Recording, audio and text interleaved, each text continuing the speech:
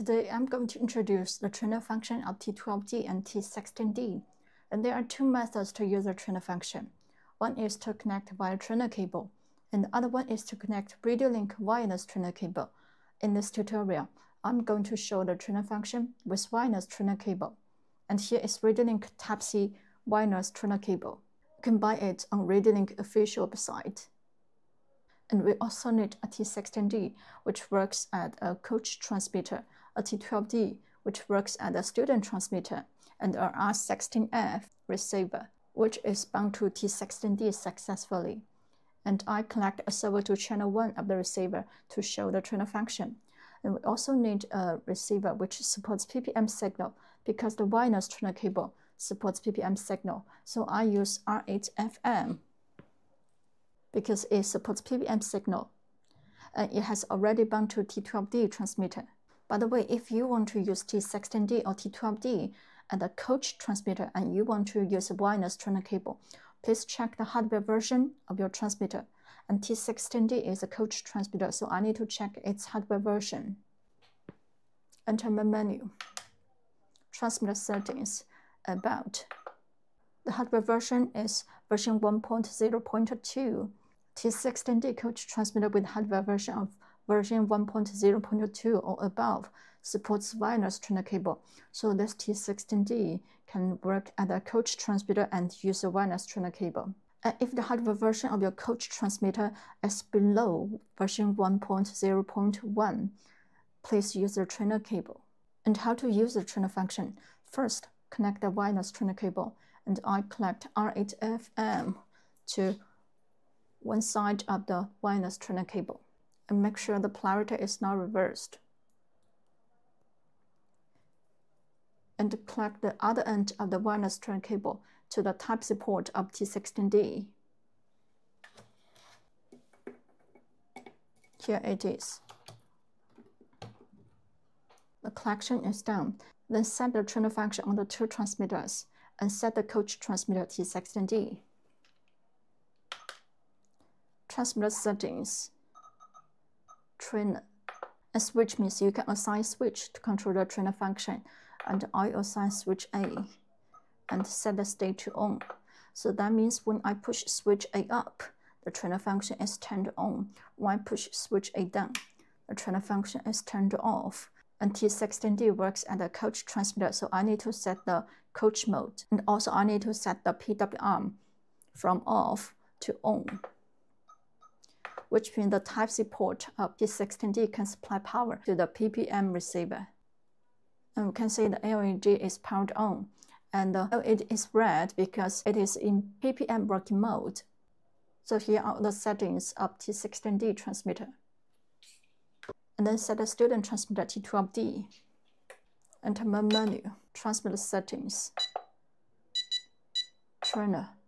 You can also assign a switch to control the trainer function. Since I don't need a switch, so I set it now. And set the state to on. And T12D works at the student transmitter, so I need to set student mode. So here are all the settings of T12D.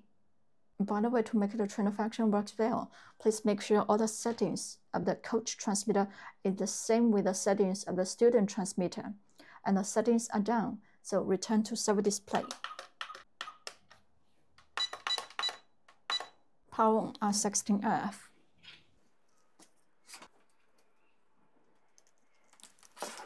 Push switch A down, the trainer function is turned off, and we can see the servo is controlled by T16D. And push switch A up,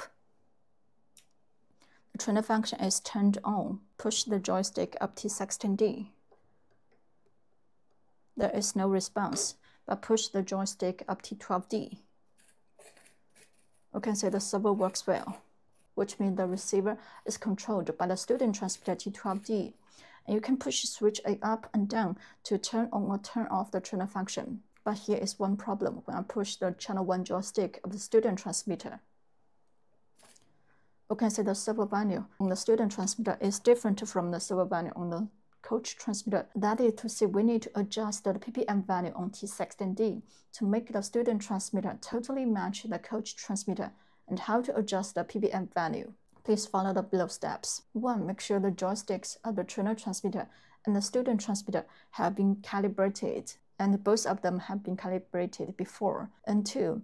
Adjust the maximum servo value of channel 1 of the student transmitter. So I need to enter my menu, General Settings, Endpoints. Endpoints of channel 1 defaults to 100, and I need to set it to the maximum, 120. 3. The trainer function is turned on. Return to the trainer function.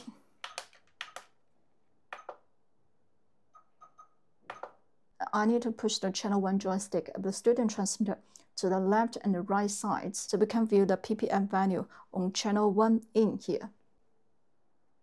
We can see the ppm maximum is 1625 and the ppm minimum is 375 and the ppm middle is 1000. So I need to adjust the ppm value here. Set the ppm minimum to 375 and set the ppm maximum to 1625.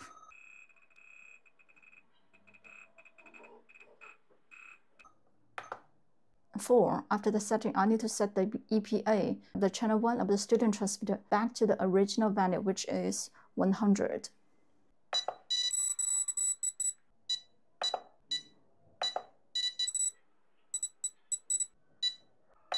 Adjustment is done, and return to servo display.